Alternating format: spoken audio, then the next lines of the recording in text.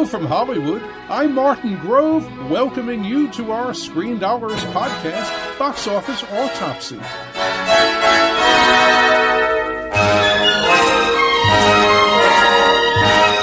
Right now, we'll look at the movie marketplace and analyze how things are going and where they're going, sharing some opinions from my perspective after decades of talking about Hollywood on CNN Entertainment Tonight and as a Hollywood Reporter columnist.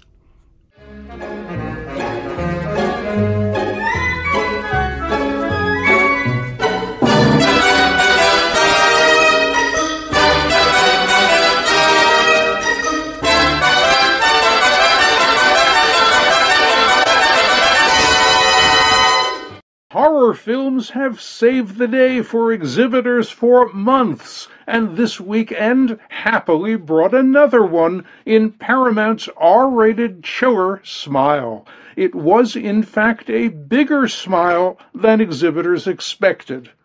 On today's Box Office Autopsy, we'll look at the Smile numbers, and we'll also check out the opening of Universal's R-rated male romantic comedy Bros. Later, in our Oscar Outlook Spotlight, we'll focus on the strongest Best Picture frontrunners and see who's also likely to be running in other key races. But we start today with Smile, which topped the box office chart. Here's an inside look at filming Smile that may or may not put one on your face. Smile's a story that's intensely psychological, action, but it's also instilled with this creeping sense of unease. I'm seeing something no one else can see. What happens when you do see it? It's smiling at me, but not a friendly smile. It's the worst smile I've ever seen. I wanted to create a film that feels like an escalating nightmare. Before she died, she was smiling. She's faced with witnessing something that is horrific. The evil in the film uses a smile as a mask to hide its true intentions. She starts to believe that something evil may have come into her life. Something is threatening me. Listen to me. She's losing touch. Rose, do you hear yourself? In a very real way. This story is just the kind of thing where you question whether this could happen in real life, and that's why it sucks you in. I really think you should speak to someone. I'm not crazy. Dealing with something you can't escape and not knowing where it's coming from, that's scary. I don't know what it is, but I'm seeing it everywhere. How does it make you feel? What are you? Nothing can prepare you for what's going to happen.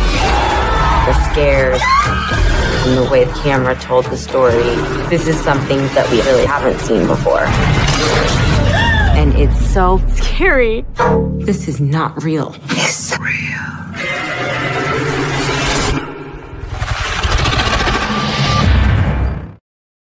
Smile arrived to an overperforming $22 million at 3,645 theaters. Hollywood handicappers were projecting 18 to 20 million, while exhibitors early this week were thinking 14 to 17. What really helps is that it reportedly cost just 17 million to produce. The first choice tracking shows men and women under 25 were Smile's top demos, both in double digits and each 4 points over norm. Men over 25 aren't excited and are just equal to norm. Women over 25 don't care at all and are 1 point below norm. Critics on Rotten Tomatoes are 75%. But reviews don't usually matter for horror films. Smile's audience on RT is 80%, which suggests word of mouth could help keep it going. Smile, by the way, is the first opening over $20 million since Bullet Train starring Brad Pitt opened to $30 million August 5th. Warner Brothers' New Line's Weekend 2 of its controversial psychological thriller Don't Worry, Darling finished second with $7.3 million, down a worrisome 62% from its $19.4 million opening weekend. That brings its domestic cume to $32.8 million. A big Weekend 2 stumble was expected given Darling's weak exit polls and its 75% audience score on Rotten Tomatoes. Universal's R-rated male romantic comedy Bros opened fourth to an underperforming $4.8 million at 3,350 theaters. The early media buzz had it doing $7 to $9 million. Exhibitors missed by miles with $10 to $13 million. Bros reportedly cost $22 million to produce. Its first-choice tracking scores weren't very encouraging, with the average being 3 points under norm. The critics are a terrific 91% certified fresh on RT, which could give Bros a boost going forward. Its audience score is 92%, which should translate into very good word of mouth. This look at the making of Bros should help you decide if it goes on your must-see list. I wanted a movie that showed in a very funny but realistic way two adult gay men who both prided themselves on not needing a relationship. What happened to those men when they fell in love for the first time? What are you into? One of these boring, ripped idiots with no opinions? No, I'd like someone who's physically very frail and won't stop talking. The first decision made about casting was that my love interest would be played by another openly gay actor. Fun day. And then once we made that decision, I turned to Nick and said, everyone in the cast should be openly LGBTQ. We both wanted the same thing. We wanted to be really funny, but let it be honest. This is a historical film, first of its kind. So many people deserve to be seen who hadn't been seen. There'll be tons of new faces that people fall in love with.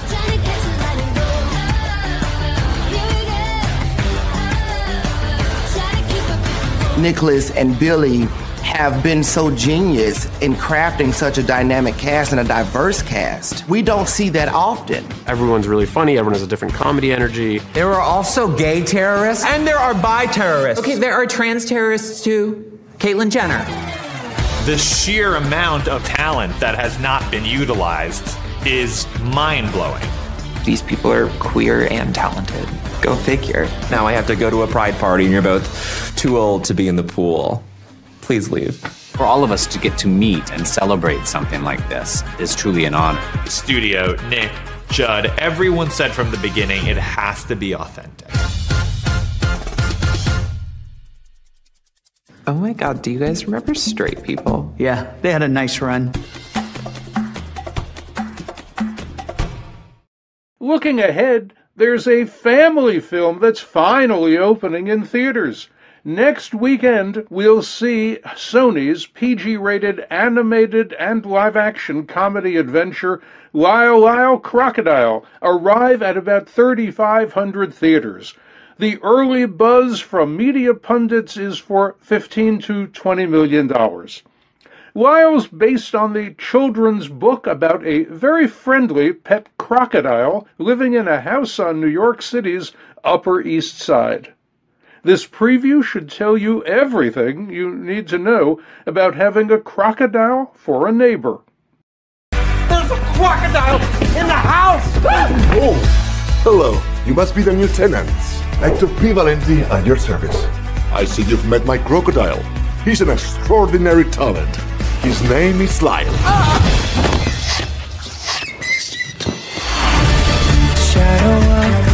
Mom, I swear to you, he's not dangerous. He's a crocodile. Okay, yes, crocodiles can bite through bone, and yes, they have a taste for human flesh, but he's not like that. He wears a scarf. And he can sing.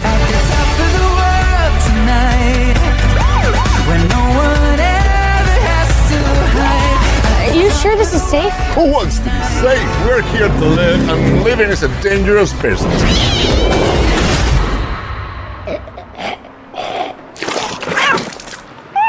That was awesome! First choice tracking scores for Lyle are equal to norm.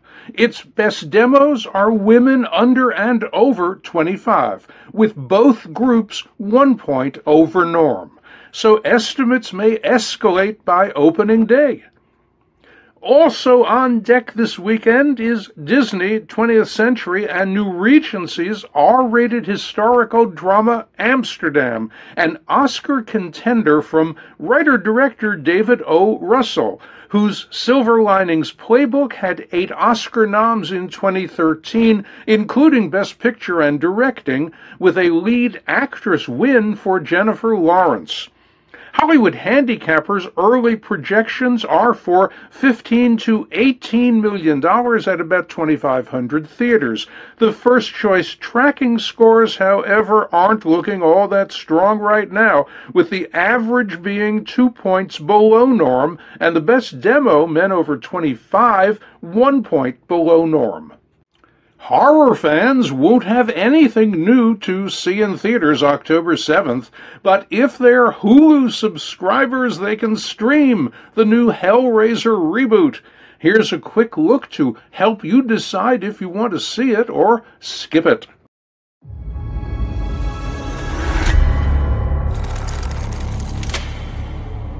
Beautiful, isn't it? It's really nice. You can hold it. What is it? It's a puzzle. And it's almost finished. Keep going. So if I solve it, do I get a prize? I do.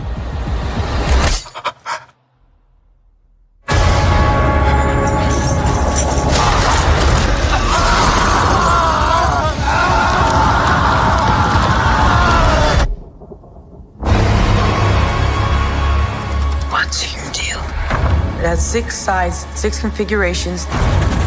It opens up and it cuts you.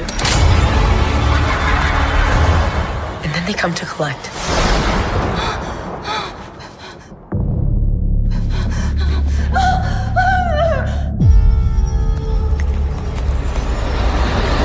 It's time.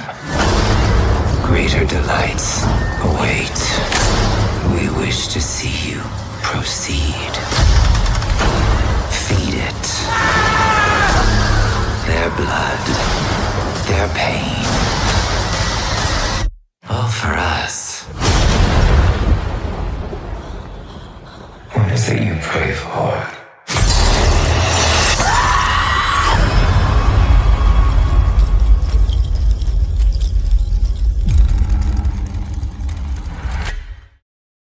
Box office temperatures should soar the following weekend when Universal, Blumhouse, and Miramax's R-rated Halloween Ends arrives October 14th. Ends should put an end to our movie drought doldrums. Its first choice tracking scores are in double digits for all demos, and they're all over norm. With 4 quadrants marketing appeal, Ends looks like a box office powerhouse. Early pundits' projections were for 25 to 30 million at about 3,500 theaters, but they've since been raised to $35 to $40 million, and given its tracking strength, that range could increase again by opening day. Last year's episode, Halloween Kills, killed at the box office, opening October 15th to $49.4 million. It ended up doing $92 million domestic, and nearly $132 million worldwide. And that, of course, was during the darker COVID days of 2021. Looking back to pre-pandemic times in 2018, the new take on Halloween from director David Gordon Green opened October 19th to $76.2 million, showing what the franchise is really capable of doing. The 2018 film, said to be a continuation of the original 1978 story rather than a franchise reboot, did $159.4 million domestically domestic and nearly $256 million worldwide. Time now to crank up our Oscar Outlook spotlight to focus on the strongest Best Picture front-runners and see who's likely to also be running in other key races. By having 10 Best Picture slots and only 5 noms in other categories, the Academy creates an imbalance that helps some films and hurts others. All 10 Best Picture Oscar nominees can't also land noms in prime categories like directing, lead acting, and writing, so those that do wind up with the advantage of support from multiple Academy branches, and those votes add up later on when final ballots are cast. With October now underway, Oscar handicappers are naming the names they think most likely, at this early point, to land prime noms. Here's an early alphabetical look at the films, some still unseen, getting the most Best Picture buzz and some of the other top races they're also likely to get into. Babylon from Paramount. Look for directing and original screenplay noms for Damien Chazelle. It also helps that it's about Hollywood back in the late 1920s when sound was turning the movie business upside down. The Banshees of Inisherin from Searchlight Pictures. Look for directing and original screenplay noms for Martin McDonagh and a lead acting nom for Colin Farrell. Empire of Light from Searchlight Pictures. Look for a directing nom for Sam Mendes and a lead acting nom for Olivia Colman. It also helps that it's about the magic of cinema. Everything Everywhere All at Once from A24. Look for directing and original screenplay noms for Daniel Scheinert and Daniel Kwan, and a lead acting nom for Michelle Yeoh. The Fabelmans from Universal and Amblin Entertainment. Look for a directing nom for Steven Spielberg, an original screenplay nom for Tony Kushner and Spielberg, and a lead actress nom for Michelle Williams. It also helps that this semi-autobiographical film is about Spielberg's own childhood. She Said from Universal, Annapurna Pictures, and Plan B Entertainment. Look for a directing nom for Maria Schrader, an adapted screenplay nom for Rebecca Lenkowitz, based on the book by Jodi Kantor and Megan Twohey, and lead acting noms for Carey Mulligan and Zoe Kazan. It also helps it's about a disgraced movie mogul.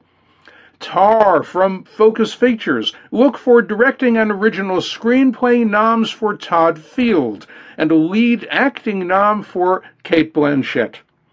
Top Gun Maverick from Paramount and Skydance Media. Look for an adapted screenplay nom for Erin Kruger, Eric Warren Singer, and Christopher McQuarrie, and a lead acting nom for Tom Cruise.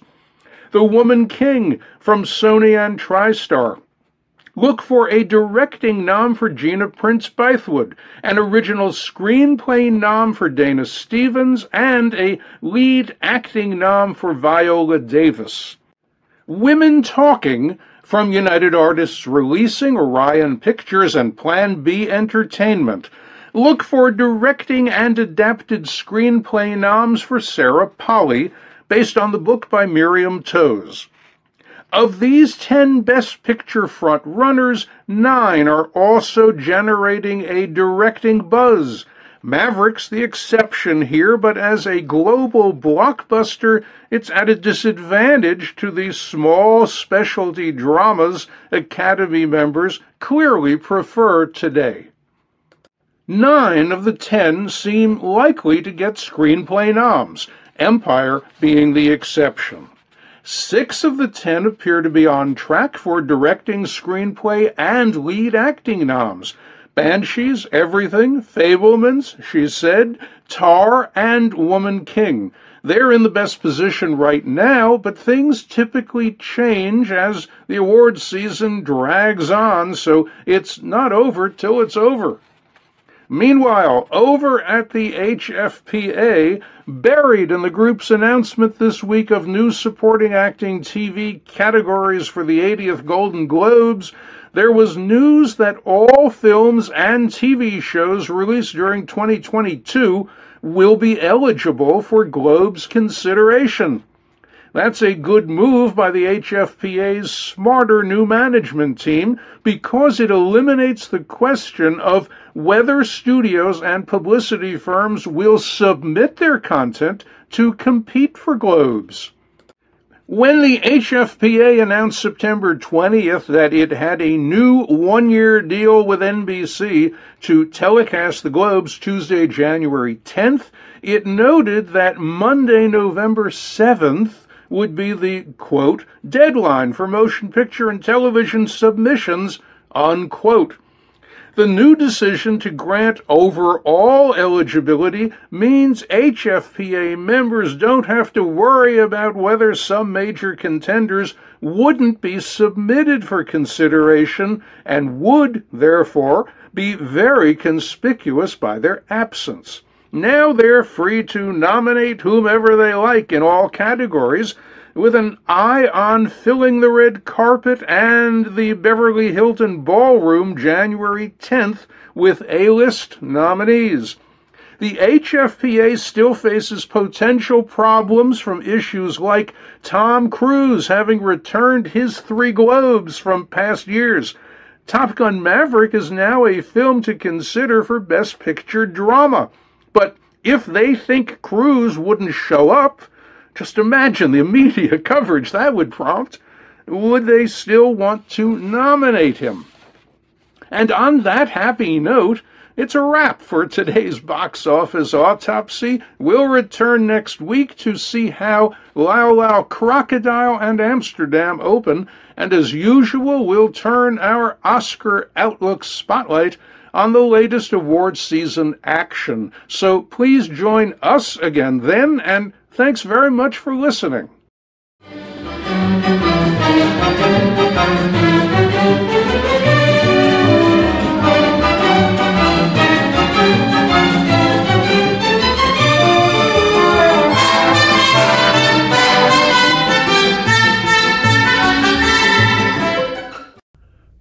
Time now for our film flashback look at what was happening in Hollywood right around now, way back then. Let's set today's time travel dial for October 6th, 1961.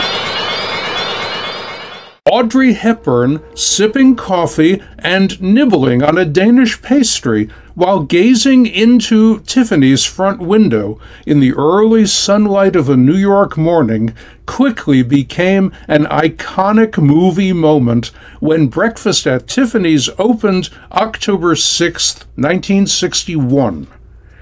Had things gone as first planned, Marilyn Monroe would have been standing there with John Frankenheimer directing instead of Blake Edwards.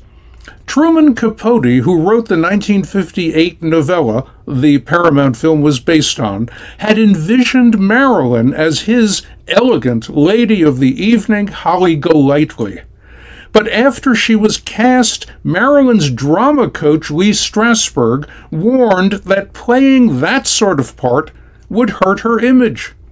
So the search was on for a new Holly. Shirley MacLaine and Kim Novak were among those who passed. When it finally went to Hepburn, Capote made no secret of being very unhappy. That made Hepburn highly self-conscious whenever the best-selling author turned up on set. In fact, Hepburn thought she had been miscast as Holly, and felt that way even after receiving a Best Actress Oscar nomination. Hepburn did, however, insist on having a new director, saying she'd never heard of Frankenheimer. She wasn't wrong, as he'd only made one small film prior to 1960. After Frankenheimer was paid off, he was suddenly available to direct what became the classic thriller The Manchurian Candidate, starring Frank Sinatra and Lawrence Harvey. George Axelrod, its screenwriter and producer with Frankenheimer, also happened to be the screenwriter for Breakfast. Hepburn definitely knew of Edwards, who'd already directed the 1959 comedy Operation Petticoat with Cary Grant and Tony Curtis. Edwards went on to direct a long list of movie hits, including The Days of Wine and Roses, 1962, The Pink Panther in 1963, plus many of its sequels, and 10 in 1979. Edwards had his hands full from the start. The first scene they shot was Holly eating her Danish at Tiffany's. Hepburn, however, hated pastries. That was bad enough, but the scene was complicated, although it doesn't look it, and many takes were necessary, meaning many bites of unwanted Danish. The role was particularly difficult for Hepburn, who in real life was quite introverted, while Holly was an extreme extrovert. To score the film and create a key song for Hepburn, Edwards hired composer Henry Mancini, who'd done the theme for the Peter Gunn series that Edwards directed from 1958 through 61. Mancini brought in lyricist Johnny Mercer, and together they created Moon River, which almost was titled I'm Holly or Blue River.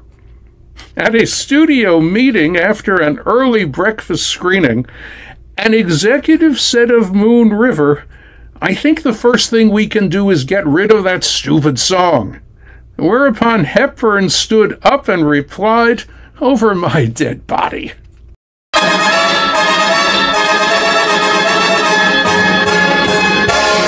And that's it for today's podcast. Thanks for listening. We'll be back with another box office autopsy next week. In Hollywood for Screendollars, I'm Martin Grove.